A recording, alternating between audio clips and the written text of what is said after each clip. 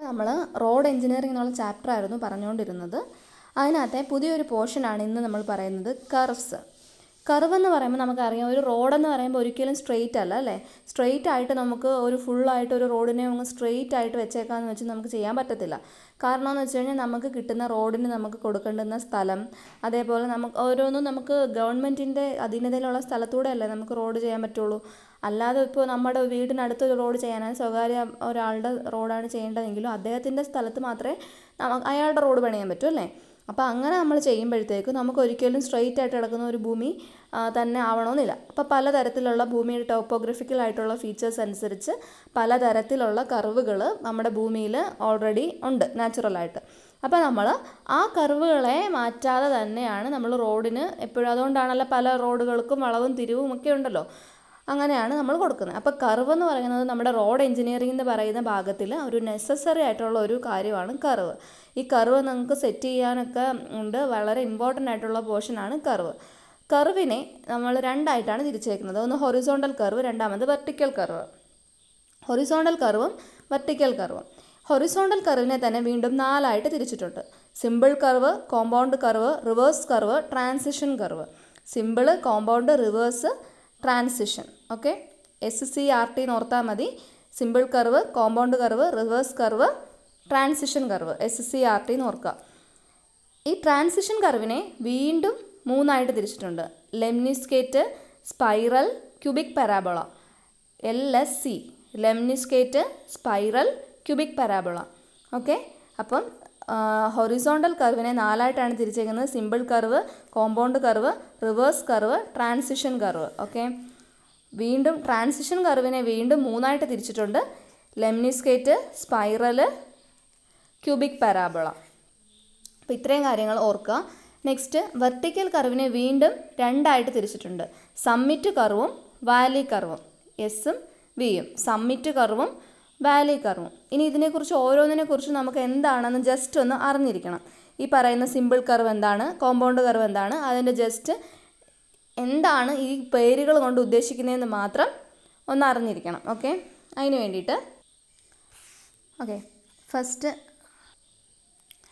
First simple curve. Simple curve എന്ന് പറഞ്ഞു കഴിഞ്ഞാൽ നോക്കിക്കേ, ഞാൻ ഇങ്ങനെ ഒരു കർവാണ് വരയ്ക്കുന്നതെന്ന് ഇരിക്കട്ടെ.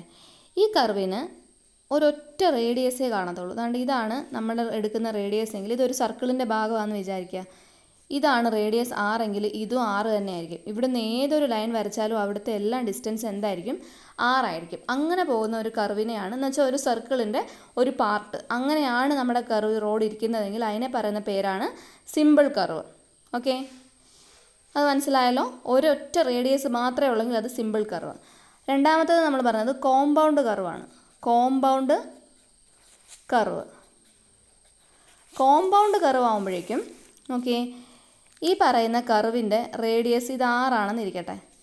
എന്നാൽ അടുത്തൊരു റേഡിയസ് വരുമ്പോഴത്തേക്കും അത് R1 അല്ലെങ്കിൽ R2 എന്ന് വെച്ചാൽ ഇവിടുന്ന് ഇങ്ങനെ പോകുന്ന കർവ് വേറൊരു റേഡിയസിൽ കൂടെ പോകുന്നത്. മനസ്സിലായോ? ഇവിടെ ഞാൻ വരച്ചപ്പോൾ ഒരു അബദ്ധം പറ്റി. ഇത് 6, ഒന്നുകൂടെ വരയ്ക്കാവേ.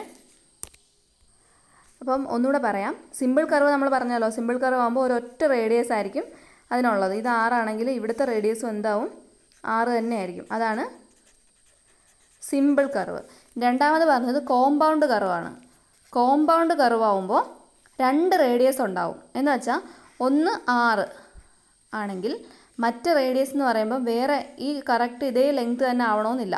വേറെ ഏതെങ്കിലും ഒരു നല്ല നീളമുള്ളൊരു, അത് R1 ആണെങ്കിൽ 2 റേഡിയസ് ഇങ്ങനെ പോകുന്നത് തന്നെ ആയിരിക്കും കോമ്പൗണ്ട് കർവ്. 2 റേഡിയസ് തമ്മിൽ മേക്ക് ചെയ്യുന്ന ആംഗിൾ കർവാണ് കോമ്പൗണ്ട് കർവ് എന്ന് പറയുന്നത്. ഓക്കെ, അപ്പം അടുത്തതെന്ന് വെച്ചാൽ റിവേഴ്സ് കർവ്. റിവേഴ്സ് കർവിൻ്റെ പ്രത്യേകത എന്താണെന്ന് വെച്ച് കഴിഞ്ഞാൽ 2 സിമ്പിൾ കർവുകൾ ഒരുമിച്ചിരിക്കുന്നതിനെ പറയുന്നതാണ് റിവേഴ്സ് കർവ്. ഓക്കെ, ഒന്ന് ഞാൻ ഇങ്ങനെ വരയ്ക്കുന്നു. ഇതാണ് ഒരു സിമ്പിൾ കർവ് എന്ന് ഇരിക്കട്ടെ. അതിൻ്റെ റേഡിയസ് 6 ആണ്. ഓക്കെ, അടുത്ത സിമ്പിൾ കർവ് ഇതിനോട് ചേർന്ന് തന്നെ അതാണ്ട് ഇങ്ങനെ റിവേഴ്സ് ഡയറക്ഷനിലായിരിക്കും വരുന്നത്. അതിൻ്റെ റേഡിയസ് 6 തന്നെ ആവണമെന്ന് നിർബന്ധമില്ല.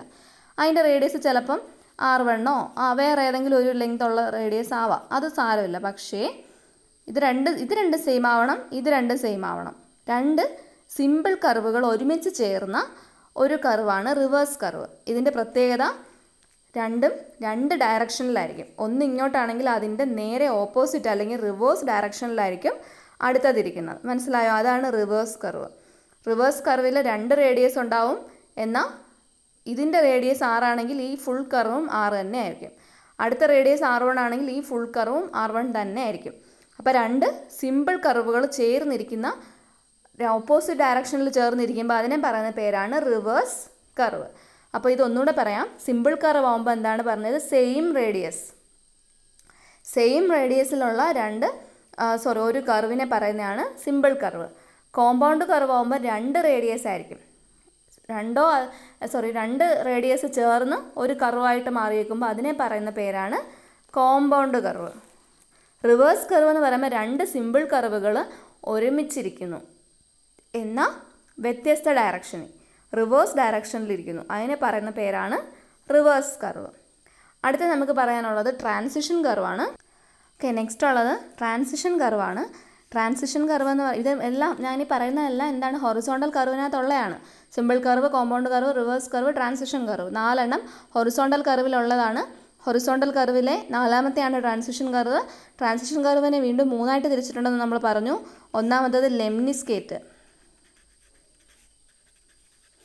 ഈ ലെംനിസ്കേറ്റ് എന്ന് പറഞ്ഞാൽ ഇതിന് പ്രത്യേകിച്ചൊരു റേഡിയസോ അങ്ങനെയൊന്നും നമുക്ക് പറയാൻ പറ്റത്തില്ല. അതുകൊണ്ട് ഇങ്ങനെ ഏകദേശം ഇങ്ങനെ അങ്ങ് പോവുക ഒരു കർവ്. അതിനെ പറയുന്ന പേരാണ് ലെംനിസ്കേറ്റ്. മനസ്സിലായോ? അതിന് നമുക്ക് ആക്യുറേറ്റ് ആയിട്ട് ഒരു കൃത്യം റേഡിയസ് ഒന്നും ഇതിനില്ല. അതാണ് ലെംനിസ്കേറ്റ്. രണ്ടാമത് പറയുന്നത് സ്പൈറലാണ് അല്ലേ? സ്പൈറൽ എന്ന് പറയുമ്പോൾ നമുക്കറിയാം, സ്പൈറൽ ബൈൻഡൊക്കെ നമ്മൾ ചെയ്തിട്ടുള്ളത് അല്ലേ? എന്ന് വെച്ചാൽ അതാണ്ട് ഇങ്ങനെയൊക്കെ പോകുന്നതാണെങ്കിൽ അതാണെന്ത്? സ്പൈറൽ. ഇങ്ങനെ പോകുന്ന തരത്തിലുള്ള കർവുകളുണ്ടെങ്കിൽ അതിനെ പറയുന്ന പേരാണ് സ്പൈറൽ. ഇനി മൂന്നാമത്തെ എന്തായിരുന്നു? ക്യൂബിക് പാരാബോള അല്ലേ?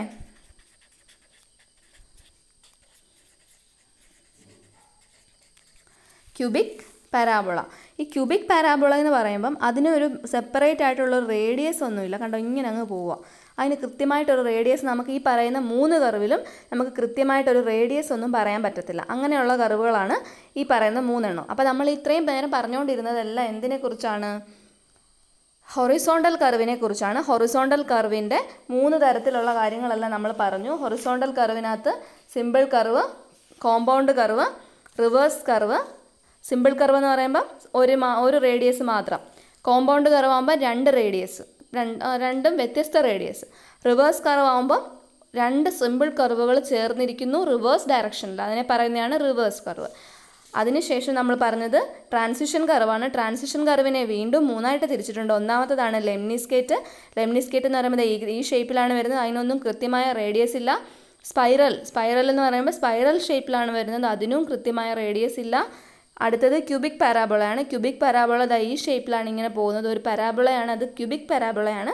അതിനും എന്തില്ല? കറക്റ്റ് റേഡിയസ് ഒന്നുമില്ല. അപ്പോൾ ഇതാണ് ഹൊറിസോണ്ടൽ കർവ് ഇവിടെ തരുന്നു. ഈ ഹൊറിസോണ്ടൽ കർവ് എന്ന് പറയുമ്പോൾ എന്താണ്? 2 ഹൊറിസോണ്ടൽ ആയിട്ടുള്ള പോയിന്റുകൾക്കിടയിൽ ഫോം ചെയ്യുന്ന കർവിനെ പറയുന്ന പേരാണ് ഹൊറിസോണ്ടൽ കർവ്സ്. ഇനി ഇതുപോലെ നെക്സ്റ്റ് സെക്ഷൻ എന്ന് പറയുമ്പോൾ വെർട്ടിക്കൽ കർവാണ്. വെർട്ടിക്കൽ കർവ് എന്ന് പറയുമ്പം അതിനകത്ത് നമുക്കറിയാം 2 വെർട്ടിക്കലായിട്ടുള്ള പോയിന്റുകൾ എന്ന് പറഞ്ഞാൽ ഒന്നിന് മുകളിൽ ഒന്നായിട്ട് നിൽക്കുന്ന പോയിന്റുകൾ. അതിനെ നമ്മൾ ഇങ്ങനെ ഒരു കയറ്റം അല്ലെങ്കിൽ ഒരു ഇറക്കം, അതെല്ലാം വെർട്ടിക്കൽ കർവിനകത്താണ് വരുന്നത്. അങ്ങനെയുള്ളതാണ് നമ്മൾ പറയുന്നത്. ഇതിനകത്ത് 2ആയിട്ട് തിരിച്ചിട്ടുണ്ടെന്ന് പറഞ്ഞു അല്ലേ? Summit കർവും Valley കർവും. ഈ സമ്മിറ്റ് കർവ് എന്ന് പറഞ്ഞു കഴിഞ്ഞാൽ നമ്മൾ നേരത്തെ പറഞ്ഞ ഒരു കയറ്റം ഇങ്ങനെ പോകുന്നു, അതാണ് സമ്മിറ്റ് കർവ്. മനസ്സിലായോ? ഇവിടെ ഒരു പോസിറ്റീവായിട്ടുള്ള ഒരു ഉയർച്ച ഇങ്ങനെ ഉയർന്നു പോകുന്നതാണ് സമ്മിറ്റ് കർവ്. വാലി കർവ് എന്ന് പറഞ്ഞാൽ ഒരു താഴ്ചയിൽ നിന്നിങ്ങനെ പോകുന്നു, അതാണ് വാലി കർവ്. താഴ്വാര ഓർത്താൽ മതി. വാലി എന്ന് പറയുമ്പോൾ താഴ്ന്നു കിടക്കുന്ന ഭാഗമാണ് വാലി കർവ്. സമ്മിറ്റ് കർവ് എന്ന് പറഞ്ഞാൽ എന്ന് പറയുമ്പോൾ കൂട്ടുമല്ലേ, സമ്മ ഓർത്താൽ മതി. അപ്പോൾ പ്ലസ് വെച്ചാൽ ഒരു ഉയർച്ച, അതാണ് സമ്മിറ്റ് കർവ്. ഇത് വാലി കർവ്. ഇത് രണ്ടുമാണ് വെർട്ടിക്കൽ കർവിൻ്റെ 2 ബ്രാഞ്ചുകൾ. അപ്പോൾ ഇത്രയാണ് നമ്മൾ കർവിനകത്ത് ജനറലായിട്ട് ഫസ്റ്റ് നമുക്ക് പഠിക്കാനുള്ള കാര്യങ്ങൾ. ഓക്കെ, മനസ്സിലായെന്ന് വിചാരിക്കുന്നു. എന്തെങ്കിലും ഡൗട്ട് ഉള്ളവർ ചോദിക്കുക, നോട്ടൊക്കെ എഴുതി വെച്ച് പഠിക്കുക.